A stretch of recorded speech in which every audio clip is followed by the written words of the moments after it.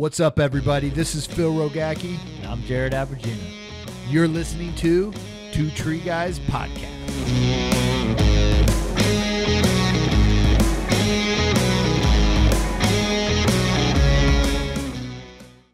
What's up, everybody? Phil Rogacki here with the Two Tree Guy Podcast. Thank you for tuning in.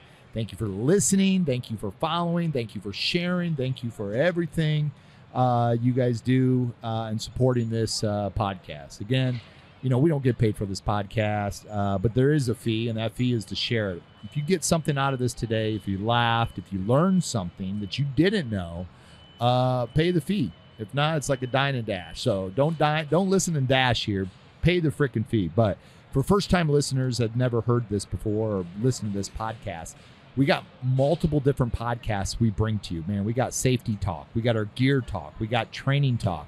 We got our what's your story, hearing individuals' unique stories of how they got in this industry, things that helped them out, mentors in their life, the ups, the downs. You get to hear their story for that. But today, one thing I'm going to be bringing to you, we're bringing a training talk, okay? And what we're going to be talking about on this training talk is Natural State Tree Climbing Championship. Okay, this is going to be cool. And who we have with us in the studio today, we have Chad Bryant and David Rains from Tree Gorilla and Rains Tree Care for that. So welcome, guys. Thank you for joining the show. How are you? Doing great, man. Thanks, Phil. We certainly appreciate this opportunity to talk. Yeah, man, definitely. How are you doing today? Fantastic. Thank you so much for having us. Did you enjoy the show? Oh, love the show. Yeah. This is always a hit. Was there one thing that you guys pulled out of the show besides, you know, the Two Tree Guy podcast of being the highlight, but anything else? It's hard to top this. I was able to glean a few things from the classes. I've really enjoyed trying to get my team involved and got all of them. I gave them all a notebook and I said, y'all go to different classes and you're going to teach it later. So love that. So yeah, and then they're like, I'm looking forward. We started instituting rain day as train day at our company. So we don't get rained out. We just get trained that day.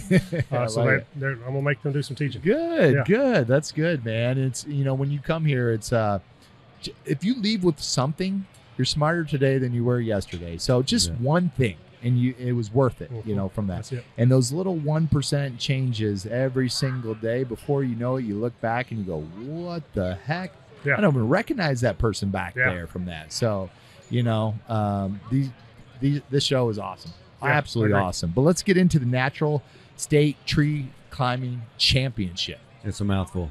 It is a mouthful, but let's hear about it.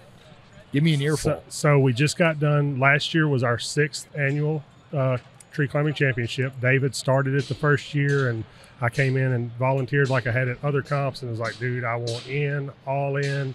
And from then on, we've been kind of running it together as co-chairs. It's been a lot of fun. It has grown really fast. Whenever we announce it, we open it up to in-state competitors.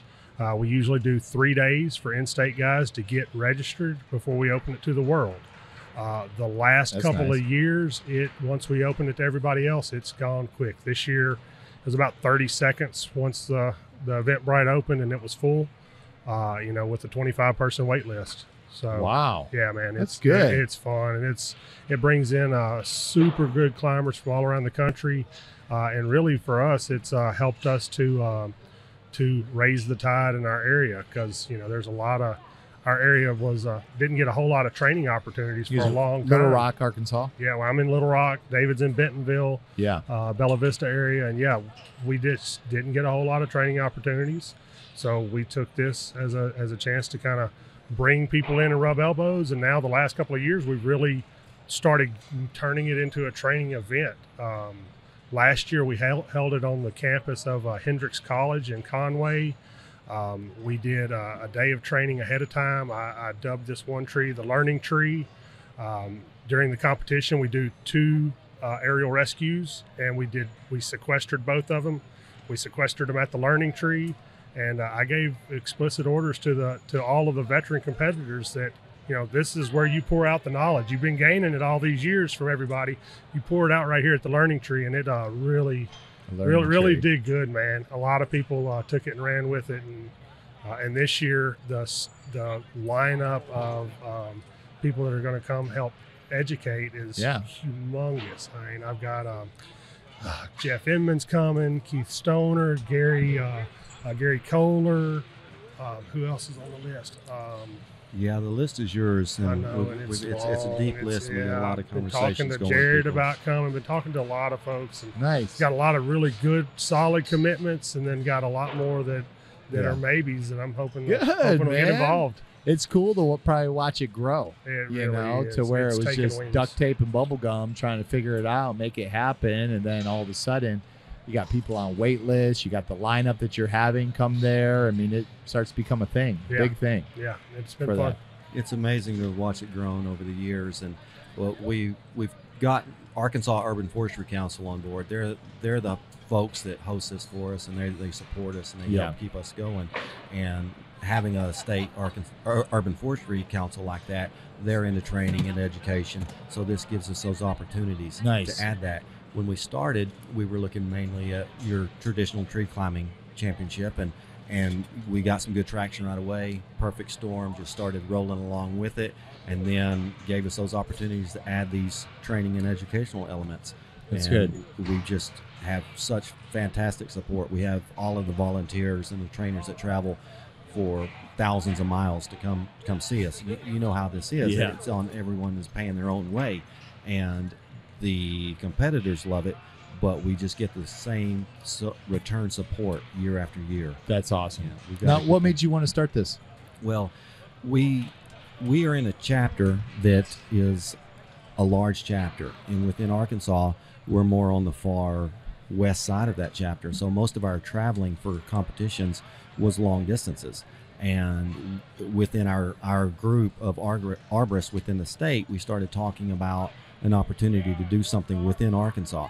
And so that just, one thing led to another, and we thought this is a great location. We're surrounded by a number of states that have high quality arborists, climbing arborists in that area, and they support us, come to it every year, and it just grew from there. Wow. That's awesome. That's awesome. So what kind of courses and classes are you guys having here?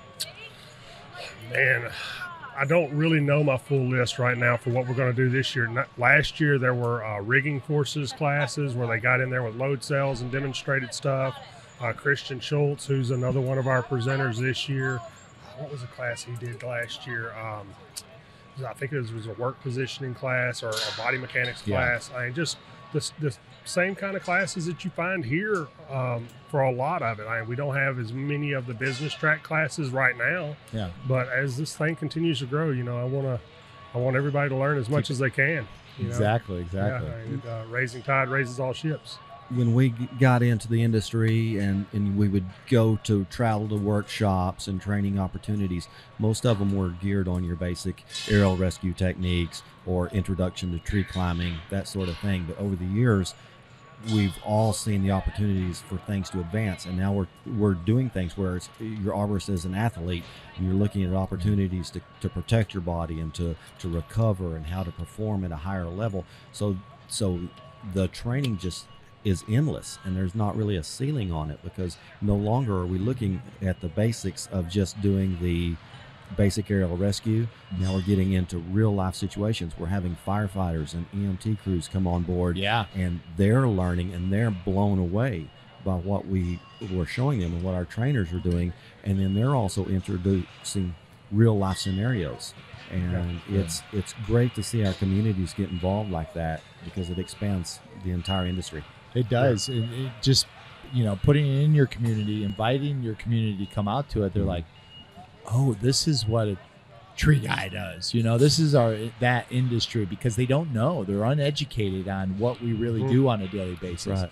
The world looks at us as, my opinion, they look at us as, we're just the high school dropouts, the guys that didn't go to college. Our only option in life was flip a burger, climb a tree, or mow a lawn. Yet we're doctors, scientists. We take care of the largest living organism in the world, most dangerous job in the world. Yet in our industry, there's not a lot of education and training. So bringing this kind of stuff in really helps to elevate our industry up, make people safer, make them more money, gets them home at night. And it also draws the community in to understand wow, this was a lot more than what I thought. I understand when they send me that estimate at that price, yes, it is worth it for what they're doing. Absolutely. Could we ever ask to do anything better than what we do? This is Yeah. the best career in the world. And now we don't just see the young people who are the dropouts and that Yeah. sort of thing. And, You you know, don't. we've got college educated people on our crews. We've got people with degrees. We see that everywhere. Every day. And they just want to do something different, and they need that adventure and that challenge. And this is what arboriculture has to offer. They're understanding that their education that they got, there's not many places they can go to or they want to go to when they get done. They feel like, mom and dad wants me to go to college. Okay, I'm going to go to college. What am I going to pick? Eeny, meeny, miny, mo. 4 years later, they get out in the real world. They're in debt for the next 20 years, and they have a profession and a piece of paper that they don't want to do anything with and don't know where to go because everybody has a bachelor's degree now. Oh, yeah. But you know what? There's not enough tradesmen. There's not enough people that built America, and the iron workers and the tree people and the landscape and from the coal. I mean, everything. We don't have enough. We need the tradesmen back. You're right. So to right. build America back. I agree. You know, and stuff. So now let's talk about, this is a training talk. So people coming to competitions, and I'm a big fan for, I don't care what your skill level is, just go compete. You bet. Oh, absolutely. And because of what you're going to learn, let's talk about by competing. You guys competed? Yes. Yes. He has. I haven't. So I was already gravitationally challenged by the time I got introduced to the world of competition tree climbing. But So talk to me about when you go, what do you learn by getting in your first competition to your 50th competition, whatever it may have been? What do you learn? What can you educate someone on? Hey, that who signs up for the first time, what are they going to learn out there? You know, the biggest thing that I learned from the beginning and what I continue to learn and see and witness, and it's so awesome, is the camaraderie, the support, the fact that it doesn't matter where you come in on your level, especially if you're a first timer, you're a new climber. If you're open to it, people are going to take you in. They're going to love on you. They're going to want to teach you. They're going to want to show you these things. The amount of cheering for everyone that we've all seen, the support, and it's just, that's what I get the most out of. And that changes people's ideas about it because it turns it into where it's no longer a competition. It's a family run thing where people want to support each other. They want to watch each other do well. If they're beating me, I'm cheering for them as loudly as the next person. It's weird. I mean, it's not Never normal seen anything amongst like it. any other industry or competition there is out there. something I love to say about the natural state, we don't have winners and losers. We got winners and learners. In fact, if you do it right, you got learners and learners because you can learn when you win or when you lose. Absolutely. I love that. I love that. You do. You learn when you win, you learn when you lose, you learn when you make failures, you learn when you trip. Yep, that's it. I mean, failures, losses, man, that's the best education. Absolutely. Yeah. That's the best education. So, how does someone get in contact with you guys? What's their next step? They like it. They want to know more. They want to come learn. They want to come to the course. Well, I mean, not the course, but so we do a the Facebook competition. page, the Natural State Tree Climbing Championship. We'll usually post updates on spirit of the competition. We're mostly on Facebook. We do have a little bit of an Instagram presence, but not much. Okay. But yeah, we're mostly on there. What's the Instagram? Where do they find? I could not lie to you on what the Instagram I don't even handle know is, if but Natural State has an Insta, We really, may but not. I know that We can Facebook fix is that. our biggest presence. You will after this, right? Yeah, Yeah. we will. It'll be under Natural State Tree Climbing Championship Okay. with some iteration from that. Yeah. Whatever Insta lets us do. We're tree guys growing, trying to figure Yeah, this thing out. We're learning as we Yeah. go. We're- learning as we grow. learning. We're just Yeah. blown away at how fast it's all Yeah, happened. it really has. You It know, took this will off be well. our 7th year, and it is unbelievable, Mhm. the traction that we've got. Our industry, they want more of this. They do. You They know, do. put one in They every need single state. Mhm. You know, Yeah. let's have our state championships, the They're national doing it championship. everywhere. Let's really build this up. So you don't have to you don't have to fly out to St. Louis to come learn. Yeah. Mhm. I can just drive 2 hours because I have courses every single week that are happening or every month that are happening out there because we need more education Yeah, out we there. do. We do. And we've got an industry that's, if you put it together, the industry is out there to help support it. I mean, our sponsors have helped us so much over the years with coming together with materials, giveaway stuff. Like we've talked about, we've discussed with people doing some training. Something that we've tried to do at our comp is we try to dote on our new climbers. The rookies, instead of all of the people that come in and win comps and are always winning comps and already have all the things that are donated, we don't give them a whole lot of the stuff. We give it out to your rookies. And like last year, we had prize packages for every rookie, and the top. So one of my guys came in second place, and his prize package we added up was like $1,700 worth of stuff. That is awesome. Like he had basically a full kit, and it was like that most of the way down. We also like to thank our volunteers. Teufelberger was huge about hooking us up last year. We gave away 4 tree motions to volunteers, along with a whole host of other awesome swag. So yeah, it's I love hearing this stuff. And what are the dates for this? So it's the first weekend in May from now on. We had it 1 year because of COVID. First weekend in May. First weekend in May. Put it in your calendar. Go to Google. Put it in your calendar and put repeat for the next 100 years. Yeah, we never have to forget it. We found some places way out in the woods. They won't stop us for COVID again.